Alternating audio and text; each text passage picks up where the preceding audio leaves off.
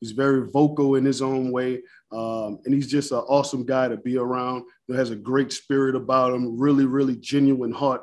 And he cares about people. He cares about the team. I mean, Von talks to everyone in the building. I mean, he's just an awesome dude. He'll be a guy that's a Hall of Fame as a teammate and obviously a Hall of Famer on the football field. And that's one of the things you just got to appreciate a guy like Von. I mean, he brings a lot to the table, and we're lucky to have him. And I'm just happy for his friendship and for him to be able to be here, help us try to help us achieve this goal. We'll go back to Manuel. Coach, last question from my side. What will be your ideal meal if things go well after the game? I'll be like, thank God we won it. It's awesome. We're Super Bowl champions.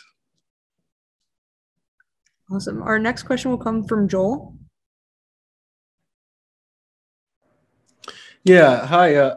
How did you make the what led to you making the jump from college ball to the NFL when you got that job with the Chargers?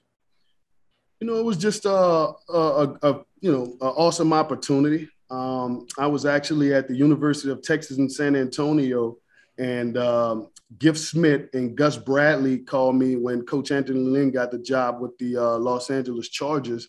And Giff Smith he's the defensive line coach with the Chargers right now, still there to this day. But Giff actually coached me when I was playing ball at Georgia Tech. He was my position coach, my defensive line coach.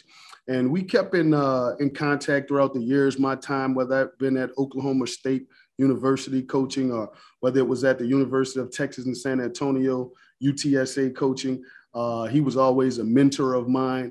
And when you can stay in contact with those guys, whether it be for technique, things that you can discover from a technique standpoint to continue to grow as a coach, he was always there for me. And when the position presented itself and Coach Lynn got the job, Giff called me and Gus called me shortly thereafter asking if I wanted to come aboard, and I went on an interview, and it was awesome. It was history from that point on. So I'm just super fortunate that a window of opportunity presented itself and I was in position to receive that. We'll take our next question from Daniel. What's up, Daniel? Hey, Eric. How's it going? Well, man. I'm curious, when you, as a position coach a player as good as Aaron Donald is, how challenging is that? And how do you approach coaching a player that, many believe is, the best player in the league? It's not challenging at all. It's actually fun, but I'm just extremely fortunate because of the type of person that Aaron Donald is. I was fortunate to be able to tell his parents how blessed and excited that I was as a position coach, but more importantly, the way that he was raised. And I just wanted to congratulate them for raising such a special young man. When you talk about just well-mannered, very respectable, always, attention to detail. He's always on the screws with everything. He's the first one in the building. He's the last one to leave the building. I mean, he works extremely hard, as everyone know about. He's just the ideal guy. And when you're able to have a guy like that, who's arguably the best in the world, who I personally feel like is best to ever play the sport at the defensive line position, you can coach that guy hard. And when you can coach him hard and there's, he accepts that type of coaching, it makes it a bit easier to coach the rest of the guys. And I'm saying that from the standpoint that people look at him, as Aaron Donald, the best player in the world. And coach telling him that rep looked like a piece of trash and he'll get back and do it again. Well, the other guys, when you get on those guys for something not looking at it as the way that it should be, it makes those guys snap back to reality a bit quicker and understand that, hey, coach want me to get better and I need to do this right, because if AD can take this type of coaching, then I surely can. And I think that's what makes the group a bit tighter. That's what, where his presence and just the type of person that he is, his value being in the room, helps in that particular manner. And that's why I appreciate him. And I just credit it to his parents more than anything. Okay, we have approximately 10 minutes left in this session. Just a reminder, if you want to ask a question, just raise your hand. Okay, Daniel, I'm going to allow you to talk. Got another one just on Aaron. When you talk to, interior defensive linemen around the league and they watch Aaron and he's just able to do things that they physically are unable to do. So they say, sometimes it's hard to, model their game after him because he's such a unique player. Right. As a coach, because he's so unique in the things that he does that make it harder to coach him, or do you have to coach him differently because of some of those unique things that he's able to do as a defensive lineman? No, it's like being as a coach for me. It's like being a kid in a candy store.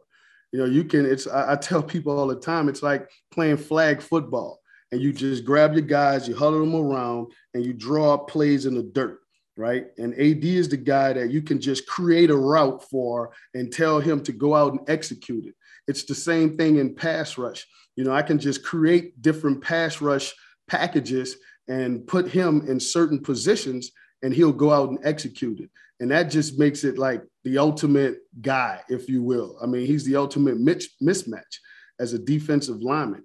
And so it's like awesome to have a guy like that can play every position across the board with extreme athleticism, power, explosiveness, yet having the technique to apply with those things makes him a special player. And then not to mention his brains, his above the neck approach, being able to have the mental stability to be able to understand what it is that you're trying to get done and go out and execute it at a high level. I mean, it's just phenomenal. And so, I mean, that's where he's the ultimate chess piece.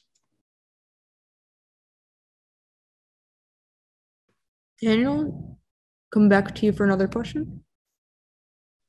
So just based on what you're saying, it seems like there's really like no limit to, what you can think of with him. So does that allow you to be, like the most creative version of yourself as a coach when you're game planning each week? That's exactly right. And that's why I'm super fortunate because, I mean, he brings a lot out of me as a position coach, and it's challenging for me in a good way because it's like, wow, like what else could we do with this guy? Like, what else could I think of? How else can we create a one-on-one situation for him? We can put AD right here. Maybe we can do this. You can mismatch him in a run game and in a pass game, and he'll execute it the way that it needs to be executed. And then you have guys around him that can also, play those certain positions that you may need them to allow that to come to fruition. And I think when you have the ultimate chess piece like an Aaron Donald, it just makes your defense a whole lot better. My apologies, Jordan. My Zoom was messing up, but next question will come from Jordan Rodriguez. What's up, Jordan? Hey, Henny, how are you? And Skylar, no need to apologize. It's totally fine. We'll get there. I appreciate you guys.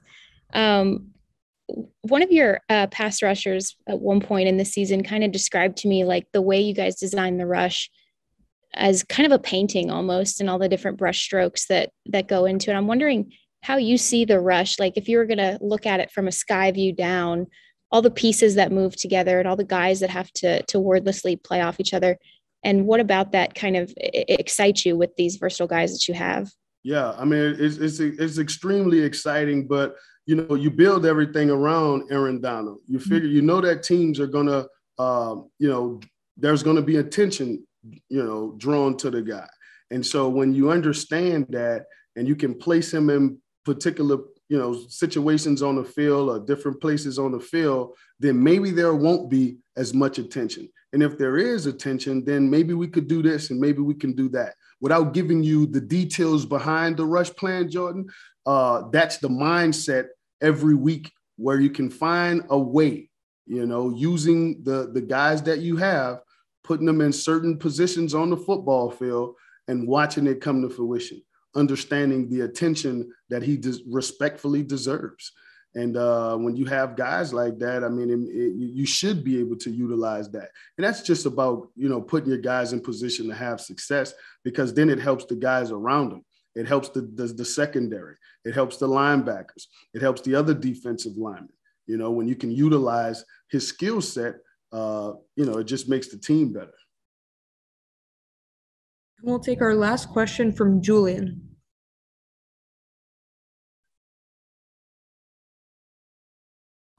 Hey, Eric. Congrats on making the Super Bowl. I want to ask, how important is it for you guys to set the tone on the line of scrimmage? Obviously, you take care of the defensive line and you do the running game as well. So how do you guys plan on setting the tone on Sunday?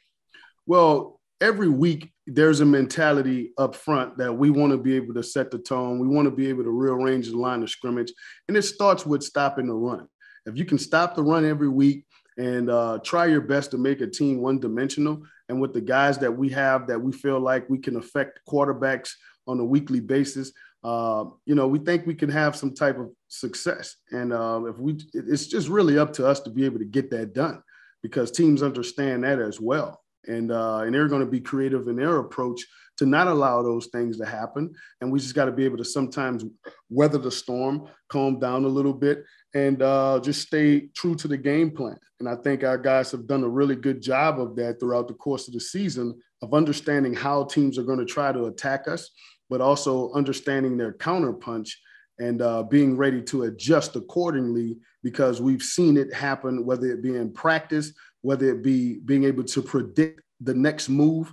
And all of those things have allowed us to have success. And I think our guys are, they just take pride in being prepared. And it's been awesome for us. We have really good players and have guys that understand what's going on and how we're being attacked, if you will, and how and what's our mindset to start the game and more importantly finish the game. With no more hands up and 3 minutes left in the session, I thank you all for coming out and listening to Coach Henderson speak today. And thank you, Coach Henderson, for your time today. Greatly appreciate it. Thank you, guys. Thank you very much.